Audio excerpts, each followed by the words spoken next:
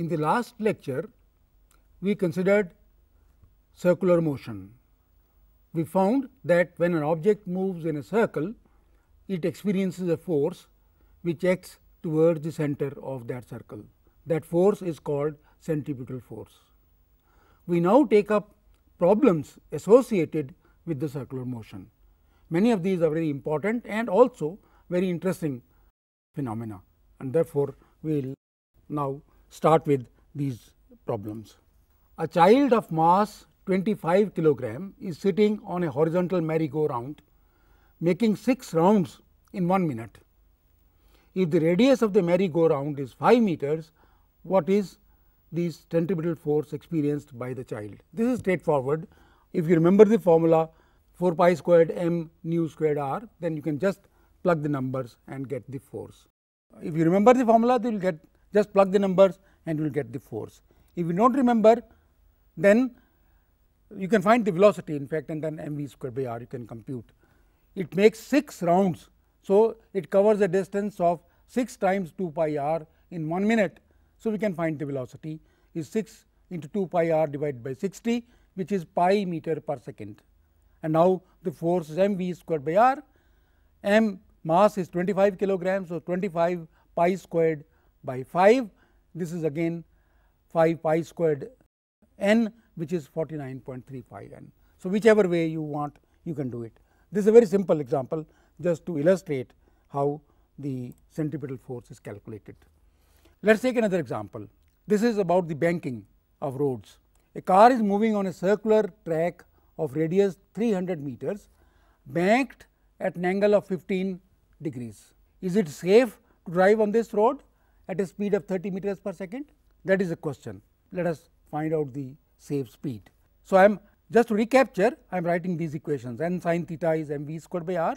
You remember from the last lecture, n cos theta is mg, and we have made the various components shown here. If you can sketch the problem, it helps a great deal. That is why I tried to sketch this problem. Recall that the safe speed on a banked road is given by the root of r g tan theta. So, we plug the numbers and we find that v is 28.35 meters per second. So, driving at 30 meters per second on this road is not safe. The same question could also be posed somewhat differently. At what speed should a car be driven on this track, so that there is minimum wear and tear of the tires? We calculated this last time, that the speed should be v equal to r g tan theta square root of that. So, that there is no wear and tear of the tires. So, we have calculated r g tan theta square root of that, and that is 28.3 meters per second. So, if on this road you drive at a speed of 28.3, you would increase the life of the tires of your car, and it will benefit you a lot. You will be safe as well as you will be saving money on your tires. Let us take another example. In question 2, we did not have any friction. Now, we add friction also to the problem. So, we are given that the coefficient of static friction between the track and the tires of the car is 0.2. Is it safe to drive on this track at a velocity of 30 meters per second? We have the same track, but now we take into account the friction provided by the tires and the road. So, we are given r equal to 300 meters, that is the radius of the track, theta is 15 degrees, that is the angle at which the road is banked, the coefficient of friction is 0.2, and we recall the formula V max, if you remember, is the square root of g r times mu s plus tan theta divided by 1 minus mu s tan theta. Plug the numbers and you get V maximum equal to 38.5 meters per second, which is larger than 30. Therefore, it is safe to drive at 30 meters per second. And you notice one thing, that the addition of friction has increased the safety on that road. So, friction adds to safety.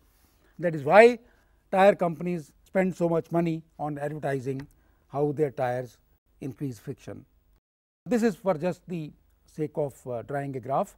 I have plotted this function f as a function of the coefficient of friction, and you can see as the coefficient of friction increases, the safe speed increases. Same thing, as tan theta increases, the safe speed increases. Let us take another example. Now, we bring another element, the tension in the string.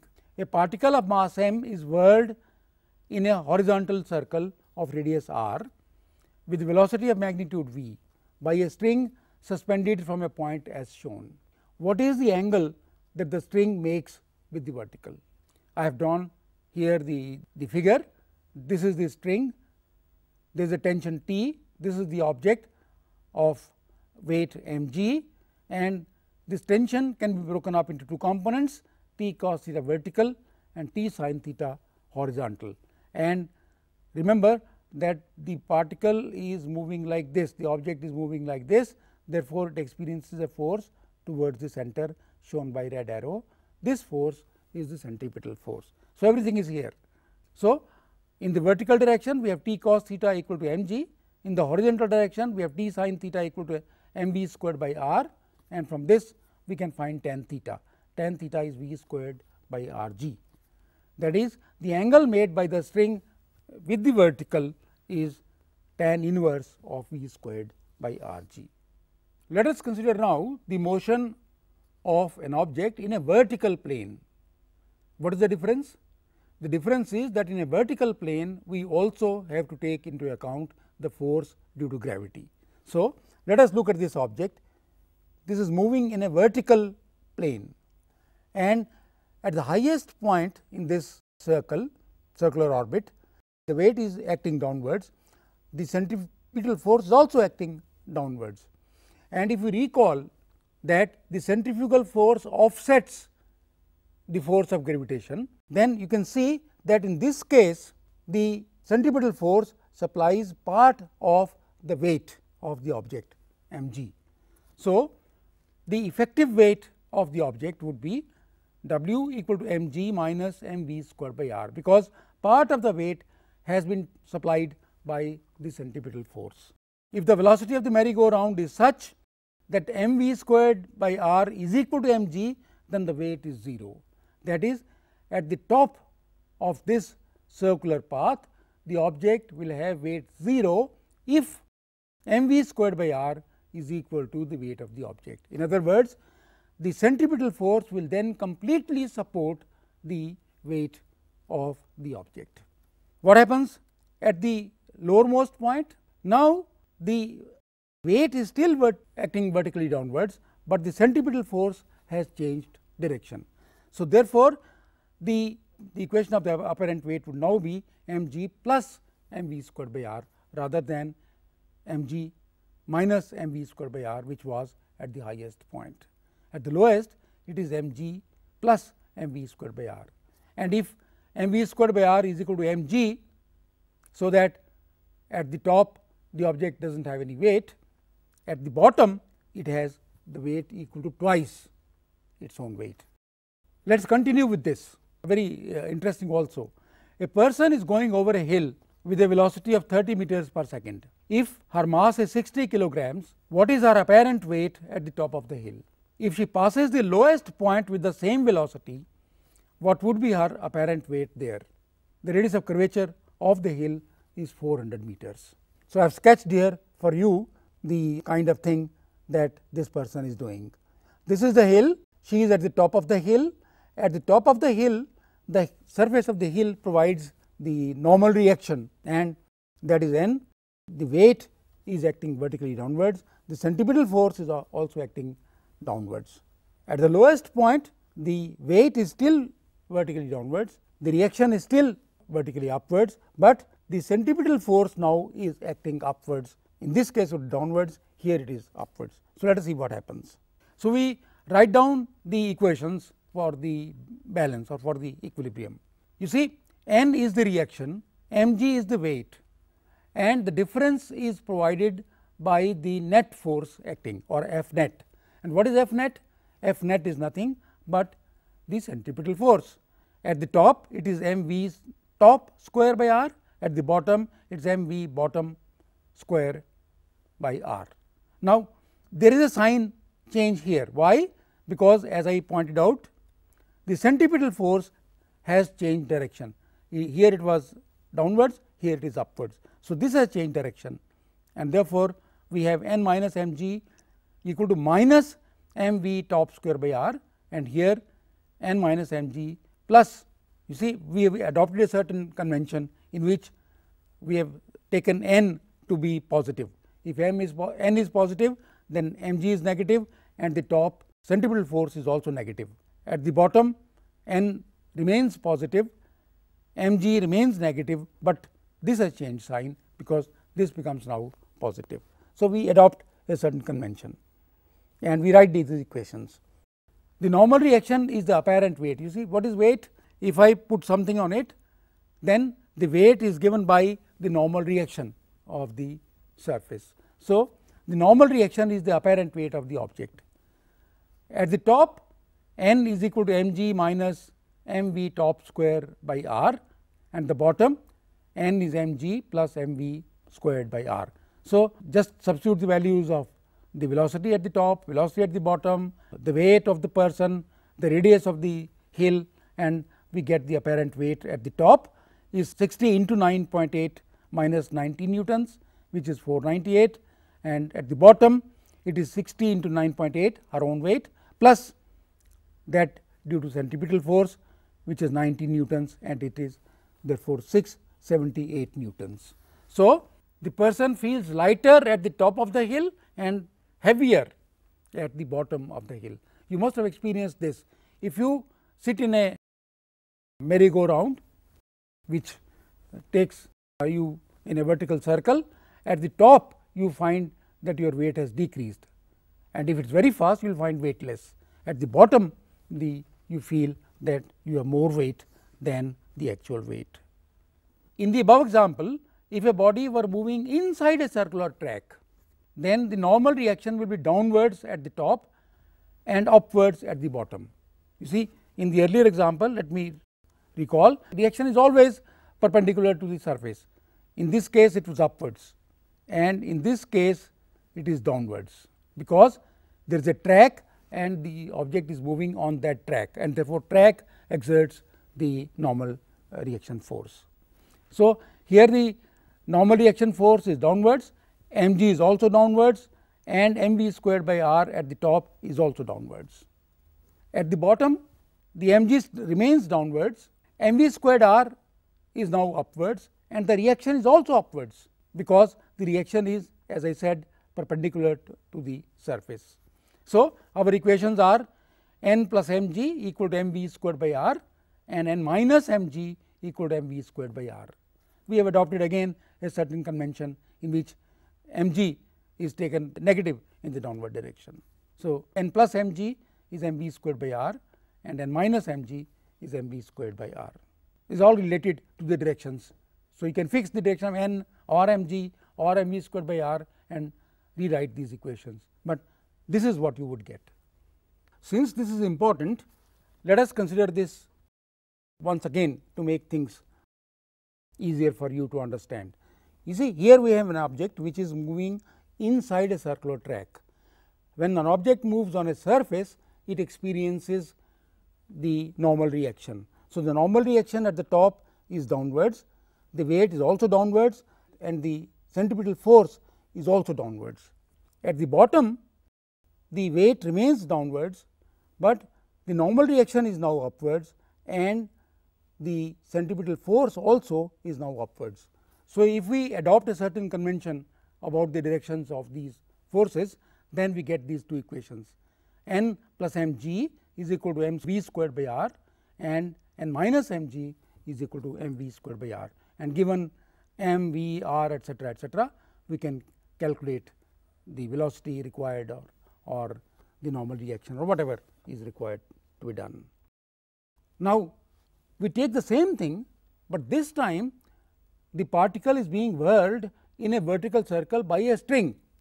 We have a string and we are whirling the object in a vertical circle.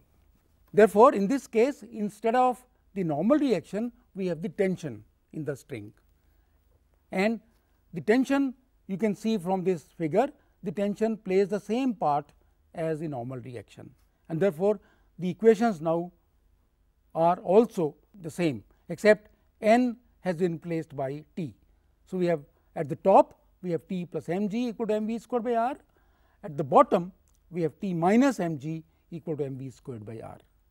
Again you can adopt a certain convention, so that the forces along downwards are taken as positive or forces along upwards are taken as positive, and when you adopt that convention and follow that convention, you will find these equations, and from these equations you can find the tension in the string. Suppose the centripetal force or the velocity with which the object is moving is such that mv squared by r is equal to mg, then the tension is 0.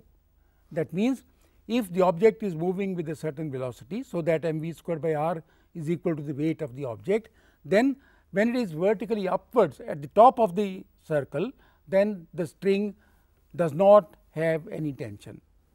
Whereas, at the bottom, if mg is equal to mv squared by r, then the tension is twice the t, because mv squared by r is equal to mg, and therefore, t is equal to mg plus mv squared by r, and if the two are equal, then the tension is twice mg or twice mv squared by r. So, the tension increases as we move down and is maximum at the bottom. At the top, the tension is minimum, it can be 0 if mg is equal to mv squared by r. Why is it so?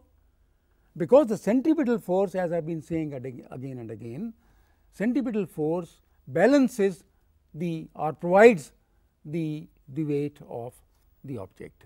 So, therefore, the tension, since centripetal force provides the weight of the object, the string does not have to have any tension to pull the object back. Lastly, we take an example of a popular game which you might have seen in many fairs or amusement parks and so on. What is this game? A popular game at most fairs is a motorcyclist completing a vertical loop. What the motorcyclist does is this loop, and he does not fall, and we have to find the condition so that he does not fall. What is the minimum speed necessary for a rider to successfully go around a vertical loop of radius 10 meters? You see, if that velocity is not maintained, then the poor fellow would fall. So, person must also know the centripetal force and therefore, have enough speed so that he does not fall. We have derived the above equation n plus mg equal to mv squared by r, where n is the apparent weight, and if v is such that mv squared by r is equal to mg, then the apparent weight is 0. So, if the minimum velocity is such that mv squared by r is mg, then apparent weight of the object is 0, and therefore, it does not fall. You know what is weight? Weight is the attraction due to the earth, and if this weight is apparent weight is 0, that means there is no attraction of the earth at that point. That means the object would not fall. So, the cyclist must know the velocity with which he must perform this loop. At the bottom, of course, the apparent weight will become twice, but that is not important. For him, the important thing is that he does not fall. And when does it happen that he does not fall? That v is such that mv squared by r is equal to mg, and we can find out, given the parameters r and g, we can find out what this velocity should be. So, in this lecture, we have tried to highlight some of the problems associated with the circular motion and how to tackle them. In the next lecture, we shall consider collisions between objects of various sizes and masses. We shall see a few interesting applications of the knowledge that we gain of the collisions.